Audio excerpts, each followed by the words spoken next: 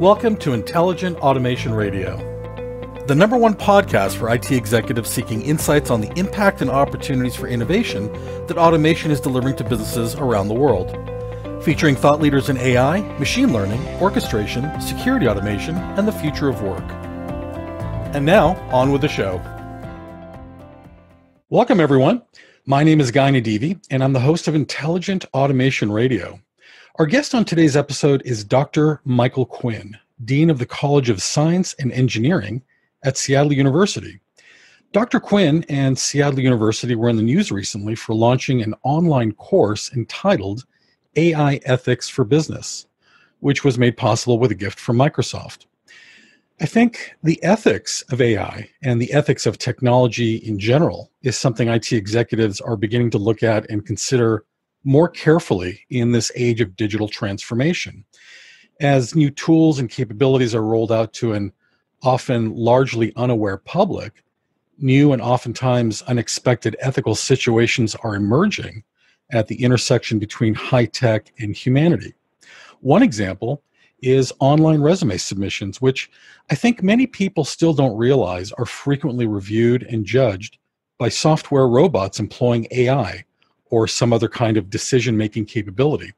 So the ethics of AI is a broad-based, multifaceted subject that affects everyone, and in fact has too many implications to cover in the short time frame this podcast affords, but we're going to do our best to unpack what we can. Dr. Quinn, welcome to Intelligent Automation Radio. Thank you. I'm glad to be here. Dr. Quinn, first off, congratulations. I understand that under your stewardship, Seattle University's College of Science and Engineering has grown about 70% in the last decade, making it the university's fastest growing college or school. That's an impressive growth spurt. Thank you. Yes, it has been impressive. It shows that the STEM disciplines are very popular right now. People are moving into these disciplines because they understand that you get a degree in a STEM field, it really sets you up for professional success. So we are the beneficiaries of that trend, and of course we're providing a good educational environment, which is why I think we keep bringing in more students year by year. So Dr. Quinn, tell us a little bit about the genesis of Seattle University's AI Ethics Initiative. Sure, I'd be happy to. It all started in August 2018 when Brad Smith, the president of Microsoft, visited Seattle University. The official purpose of the meeting was to discuss Microsoft's contribution to our Center for Science and Innovation, but Brad had something more in mind, and it only took him about 2 minutes to commit $2.5 million for our construction project, and then he changed gears. He shifted the conversation to talk about ethics. And he asked me, do you teach a computer ethics class at Seattle University? And I said, yes, we do, and we use my book. And well, he liked that answer. And he went on to talk about the 6 principles Microsoft believes should guide the development of AI. And he said, in his view, Seattle University stands out for really technology grounded in values. And he thought we were a logical place to study the ethical implications of digital technology. And so he went on and he said, hey, would we be interested in starting an ethics and technology lab at Seattle University? And we said we'd definitely be interested in doing that. So he committed $500,000 and the expertise of Microsoft personnel to help get that effort started. That's fantastic. Can you share with us some example scenarios a student would be asked to examine in your new course? Mm-hmm. There are some great scenarios. In the very first module, there's an extensive case study related to facial recognition. And it leads up to the question, what uses of facial recognition, if any, should Congress decide are permissible?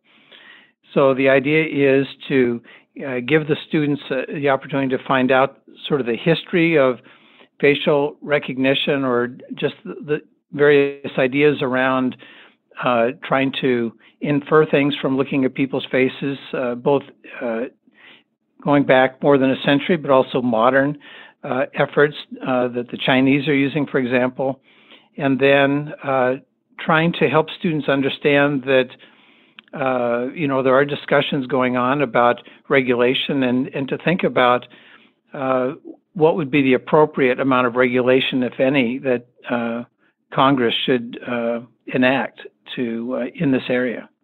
And then toward the end of the short course, students can select a case study based on their job title.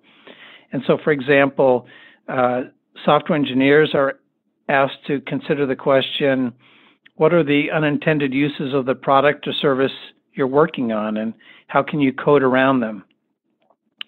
And so for people at a higher level, for example, product managers, they're asked to address the question, how do you balance the customer's best interests, stated or unstated, with your company's? And what responsibility do you have to ensure fair market practices?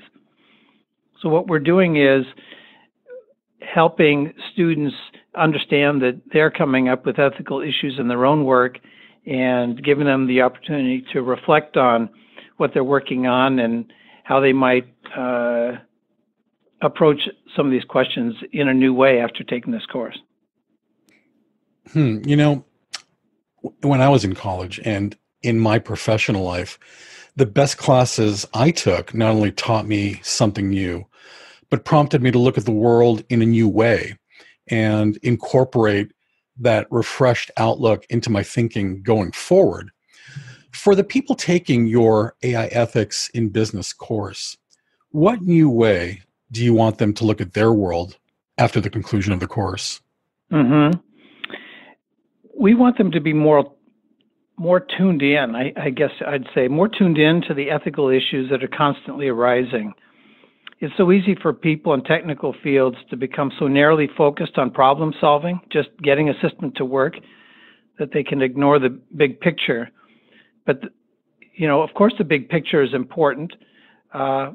So how is this new device going to impact society? What are going to be the consequences of using this new technology? We want them to be sort of opening their eyes and taking a broader view. And so, the real question is, how do you get software developers, for example, to pay attention to these issues? And we have found that one way to help them become aware, one way is to help them become aware of rationalizations that they employ that keep them from engaging in ethical thinking. So what we're doing in our online short course, we have this segment focusing on 9 common rationalizations, also called moral excuses.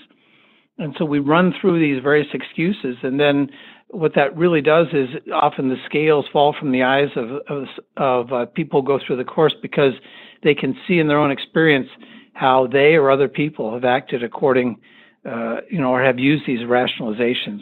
So, for example, I'm just going to run through them very quickly. Here's 9 common rationalizations that people use to avoid ethical thinking. I'm just doing my job. Everyone does it. If I refuse to do it, someone else will. I don't have time to think about this.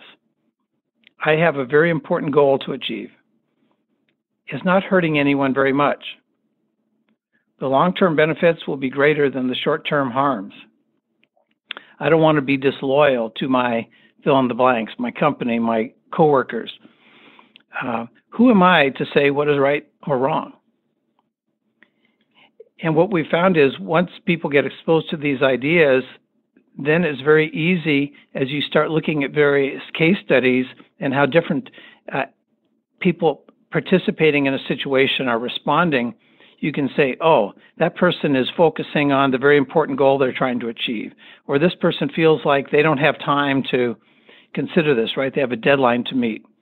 Or this person is taking a means justify the ends approach. And so by asking these, by making students aware of these rationalizations early on, then that really sets them up to have, maybe to be tuned in to some of these issues as they show up later on in the course, and then, of course, in their real life as well. Those rationalizations are actually something worth teaching students about even before they get to college. Now, Dr. Quinn, given the growing ubiquity of AI and other technologies, should a course in AI ethics be mandatory for computer science students, perhaps even students in any STEM major? Well, of course, as the author of an ethics book, I think the answer to that question is yes. This is extremely important material. some universities have been doing it for a long time. I started teaching computer ethics at Oregon State University back in 1994. I mean, more than a generation ago, right? 26 years ago. So some universities have been doing it an awfully long time, and others are newer to the game. I was a little bit surprised to read in the New York Times a couple of years ago about a new course being developed at Stanford and MIT, Harvard, University of Texas, these universities realizing the importance of computer science students understanding the ethical implications of AI. And I haven't done the research. I'm skeptical that they haven't had any ethics education. What I'm thinking is that they're introducing new courses because of the impact that AI systems are having on the world. But at any rate, whether universities were early to the game or are later to the game, I do think it's something that every computer science student should take. And really, if you think about it, why shouldn't every university student be exposed to some of these ideas? Because we want everybody coming out being informed citizens, being able to have a perspective on these issues that they can communicate to their legislatures and people representing them. So I would say that everyone should have some familiarity, not just with how AI works, but also some of the implications of the misuse of AI. Now, what about in the working world? Should enterprises make some type of ethics course mandatory for staff involved in developing AI projects? I think so, and that relates to just this idea that people should be thinking about these issues early on in the product development process. Ethics shouldn't be some sort of checklist at the end. By that time, there's too much momentum for a project to be stopped if all this work has been done. I'm surprised, actually, sometimes by what I hear from industry. A group of us from Seattle University were visiting a tech company last year, and we were talking about doing a short course for their software engineers, and they told us, you have to start at zero. It's safe to assume our engineers have had zero formal education in ethics. And we were surprised to hear that, but it just made us feel that, wow, there really is a need out there for continuing education for people in industry so that they can come up to speed on some of these issues. Laura Noren at New York University says, we need to at least teach people that there's a dark side to the idea that you should move fast and break things. You can patch the software, but you can't patch a person if you damage someone's reputation. And I think that's really an important step for people in the industry to take, is that, move fast and break things is a dangerous motto or way of operating if you're developing products and services that can impact human lives the way AI can. Now, you mentioned Harvard, and their business school published an article not too long ago calling for the auditing of algorithms the same way companies are required to issue audited financial statements. Given that AI developers can incorporate their own biases into algorithms, even unintentionally or unconsciously, what do you think about the need for algorithm auditing? We need to be able to trust the decisions made by AI systems, and in order for that to happen, we must get good at auditing these systems. Machine learning is currently the dominant technology for creating modern AI systems. Machine learning uses data sets from the past to create a model of reality that allows decisions to be made in the future. So it doesn't matter if the developers of the system are prejudiced.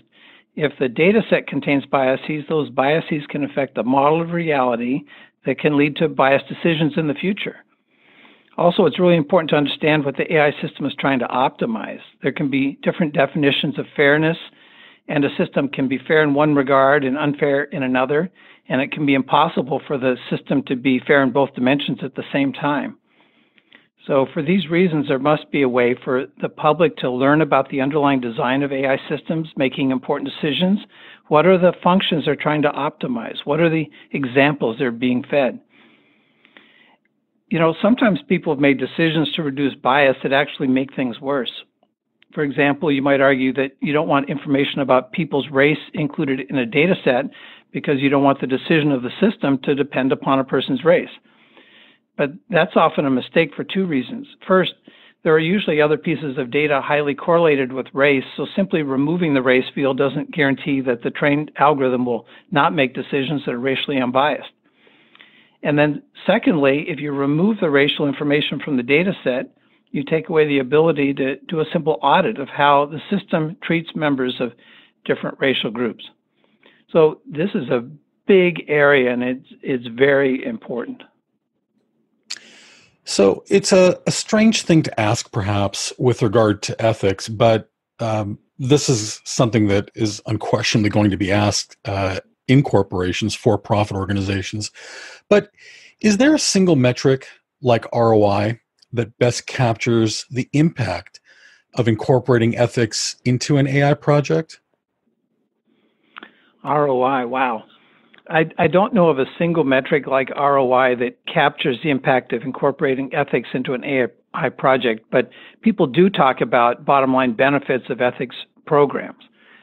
We all know about Enron, of course, so it's certainly true that companies that act unethically can collapse. And even when a company doesn't go under, unethical actions can lead to lawsuits, fines, regulations, harm to the brand, and any number of other negative outcomes that either increase expenses or decrease revenues. But I also want to say that I don't think everything that is important can be quantified. I like Anthony D'Angelo's quote, "The most important things in life aren't things." And I tell my students, ethics is ultimately about two questions. What kind of person do I want to be? And what kind of world do I want to live in? And how do you put a metric on being able to look at yourself in the mirror in the morning? But shouldn't we all aspire to living lives of integrity? I think we should. Well put. Overall, Dr. Quinn, given everything you know and have seen on the ethics front with AI, are you more optimistic or pessimistic about the future? I'm definitely optimistic about the future. I'm excited about the many ways AI will be able to contribute to human flourishing in so many different parts of society, really. In healthcare, for example, AI can help us stay well. And when we do get a disease, AI can help us detect diseases sooner and diagnose them more accurately and treat them more effectively. Or in transportation, there's good reason to believe we'll see a world with fewer accidents, a higher utilization of existing roadways, less traffic congestion. We'll have educational experiences more tailored to the learning abilities of individual students. And of course, these are just a few examples. We're going to see amazing breakthroughs in the next few years. We just need to keep in mind as we're innovating that we're not developing new technologies for their own sake. The goal of technological change should be human flourishing. Dr. Quinn, for the CIOs, CTOs, and other IT executives listening in, what is the one big must-have piece of advice you'd like them to take away from our discussion with regards to ethics in AI? Okay, one, huh?